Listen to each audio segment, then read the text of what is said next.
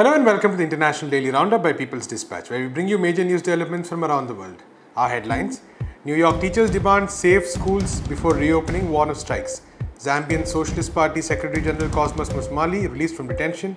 Rafael Correa announces his bid for vice presidency of Ecuador while in exile. And second Algerian journalist set to face prosecution over alleged involvement in Iraq movement. The United Federation of Teachers has demanded that the New York City administration chalk out a comprehensive safety protocol for students, educators and staff before reopening schools next month. In a statement given out by UFT President Michael Mulgrew on Wednesday, the union said that if the city administration does not ensure safe classrooms, they are prepared to approach the court or even go on strike. Addressing the press, Mulgrew also stated that the union is prepared to face penalties that can be imposed on striking public employees under the Taylor Act. The UFT's demands include voluntary testing for all those who enter classes, adequate physical distancing measures, a dedicated team of contact tracers, a full-time nurse for every school, and guarantees of implementing all these on time. The ultimatum by the unions comes very close to the scheduled reopening of schools with a mix of virtual and in-person instructions. The UFT stated that over 750,000 students and adults must be tested before the classes begin on September 10th. Noting this, the union insisted that it is next to impossible for the city to reopen schools with all the necessary safety precautions in the proposed time. New York City is the largest school district in the country, serving over 1.1 million children. We now go to Zambia, where the Secretary General of the Socialist Party of Zambia, Dr. Cosmas Musmali, who was detained while participating in a meeting with workers on Thursday, was released a few hours later. Dr. Musmali, along with nearly 30 party workers, was arrested reportedly for violating prohibitions against the public gatherings under COVID-19. Following the arrest, the party's president, Fred Memembe, said that these charges don't make sense legally or otherwise. With parliamentary elections set to begin in less than a month, he drew attention to the unequal playground on which the opposition is contesting against the ruling party. Zambian journalist Sheikh Chifuwe told People's Dispatch that COVID-19 related prohibitions have become a convenient tool for the government to stifle the opposition ahead of the polls, while the ruling party continues with large-scale mobilizations. He pointed out that this was not even a public gathering but a meeting with party workers. Ever since its inception in 2019, the Socialist Party has been subjected to harassment in the form of raids, arrest, denial of permission to hold gatherings, etc.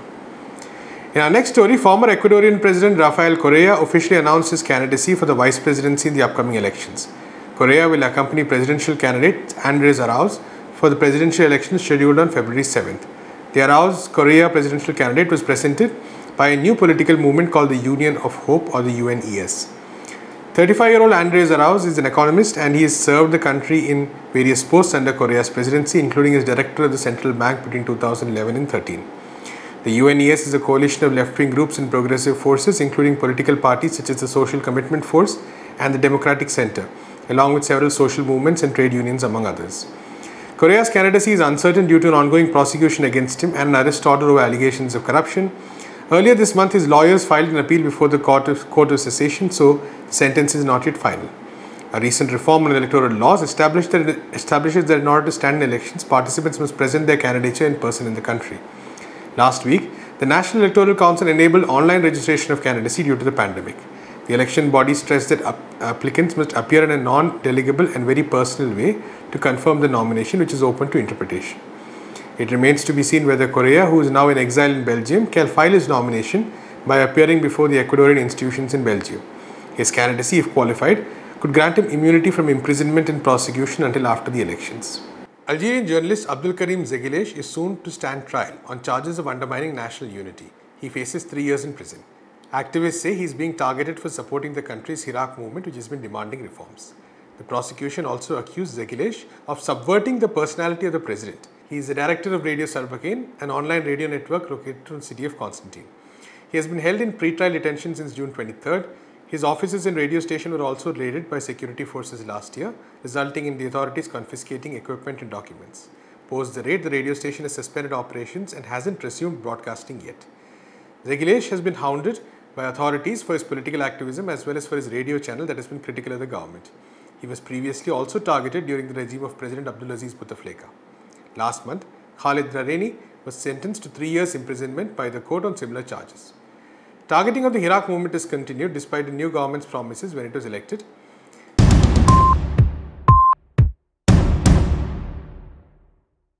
Prabir, thank you for joining us. So to begin with, of course, the numbers are as alarming as usual because yesterday's numbers were over 69,000, which makes India, the highest in terms of new cases, and that took 21,000 new cases more than the country next in line, which is Brazil. So could you talk a bit about what these uncontrolled numbers indicate? Is it spreading to new areas, or what are the trends? You see, one thing is clear about India. The trend has been consistently the same. We have been adding a certain percentage of figures every week, okay? And if you go by that, our rate of growth has been consistent at the level that our doubling rate will be between 20 to 25 days. And if you go back past 90 days to 120 days, you will find the doubling rate of 20 to 25 days has held constant over this period. So we have absolutely no control over the epidemic. It has not exploded in the sense that it has not doubled every 5 days or every 10 days, which is what it was doing initially.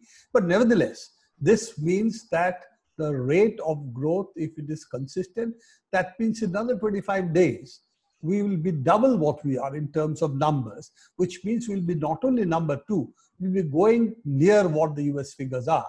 US, if you see, the doubling rate is now something between 45 to 50 days, though it is also varying. Sometimes it goes up and sometimes it comes down. So it's not that the US is in that sense showing a consistent rate of growth. So India is in a bad state in this sense. And we also see the number of deaths are also quite significantly high, in the sense that death rate is also constant, and sometimes we are number 1, sometimes you are number 2, sometimes you are number 3, but we are really moving in the first 3 in terms of number of new deaths that we are talking about, not total deaths. Our total figures are low, and we'll come to that in a minute. So those are the basic broad criteria that you can see.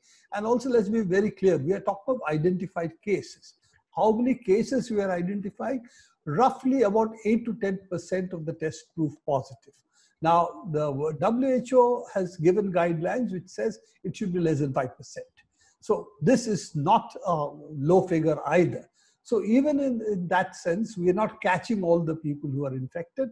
And the seroprevalence studies seem to show that. So we'll come back to that as well in a minute.